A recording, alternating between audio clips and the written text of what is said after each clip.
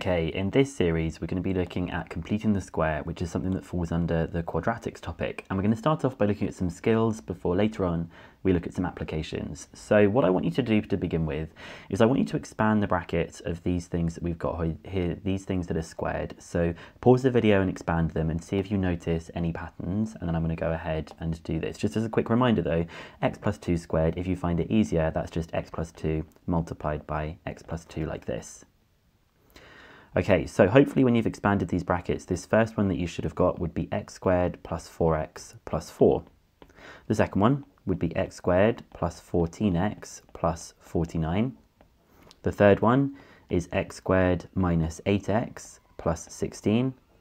And this one here, you should have got x squared minus 4 over 5x plus 4 over 25. That's probably a bit trickier because of the fractions that we've got there.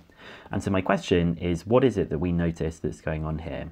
Well, I'm hoping that you've spotted that this last term, pretty obviously, is just the square of whatever this number is. So 2 squared is 4, 7 squared is 49, negative 4 squared is 16. Remember, a negative times a negative is a positive, and negative 2 over 5 squared is 4 over 25. So that's one of the things that we might have noticed. I'm then hoping that you might have spotted something to do with these middle terms that we've got here. The middle terms, we can also predict what they'll look like because of this starting point. It's actually double whatever this number is multiplied by x. So we have the 2 becomes 4x, 7, 14, minus 4, minus 8x, and minus 2 over 5, minus 4 over 5x. So that's one of the things that we should notice here. And so completing the square is going to be leading on, trying to basically go backwards from these kinds of things and forcing it to look like something over here. So let's have a look at this first one that we've got. Well, there's two ways we could do this, and we need to check that it works for both of them. First of all, this is the squared part, like the yellow part here. So we're probably thinking it's going to be something to do with a 5 in here. It's going to be an x plus 5 squared. But we need to check it would work with this middle term. Yep, 10x is the double of 5. It is 5 times 2. So this one can actually just be factorized as x plus 5 squared. Now the next one is almost going to look the same. It's definitely going to be a 6 because that's where we're going to get the 36 from.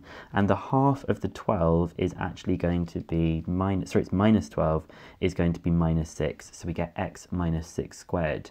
Yep, that one is definitely going to work. Now this one's a bit different because there's nothing over in this squared part that we've got here. So instead, we're just going to focus on this middle section and think about how we would get to the number. Well, remember we said that the relationship was that the blue part was the same as this number but doubled. So I think that is meaning that the thing we're going to have here is going to be an x with a plus 3 squared. But actually, if we had the x plus 3 squared, we know that when we would expand this, there should have been an extra plus 9 over here, which we don't have. So because there's this extra plus 9 that we should have, what I'm going to do is I'm going to remove it and I'm going to subtract it here so that x squared plus 6x is just going to be equal to the x plus 3 squared minus 9. Remember, it would have had an extra plus 9, so we're just subtracting it over here.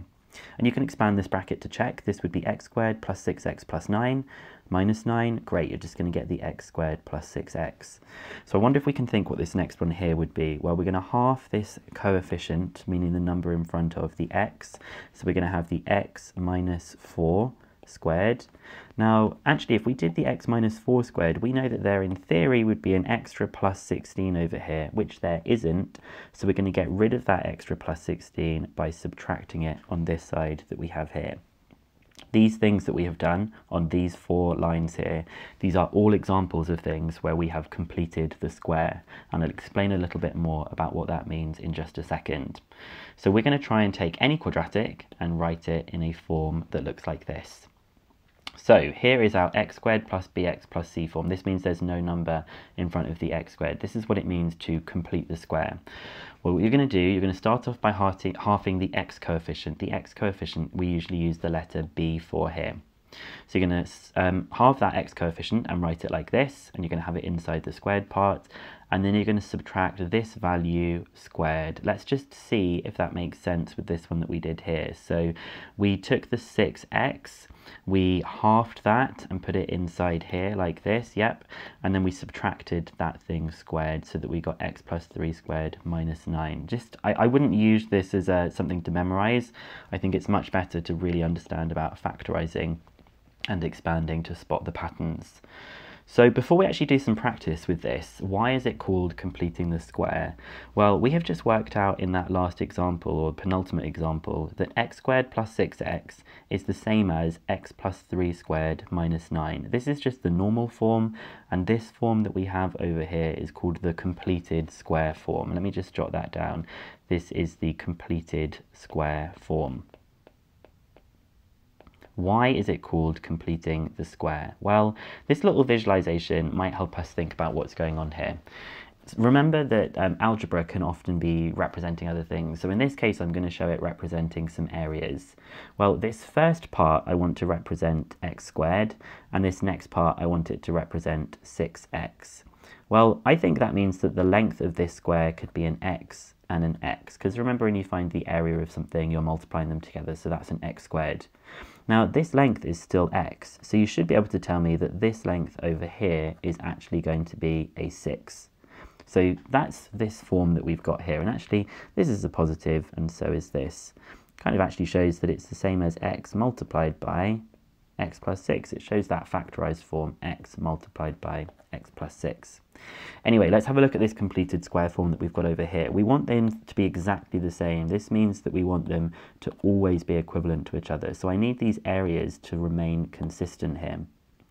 Well, this is still going to be my x and my x to get the x squared part that we've got here. But actually, what we did is we halved this extra rectangle that we've got here, and we took one half of it and put it down on the other side to try and create this square shape. So that's why it's called completing the square. There's going to be this extra 3 here and here. This is going to be an x squared, this is going to be a 3x, and this is going to be a 3x. So it's still representing the same area. But this extra thing that we need to make sure of is that this little extra part over here would have an area of 9, and we have to subtract that area of 9 to keep the blue parts equivalent to each other. So it's called completing the square because we would have needed this extra 9, so we're removing it to say that it's still in that square form.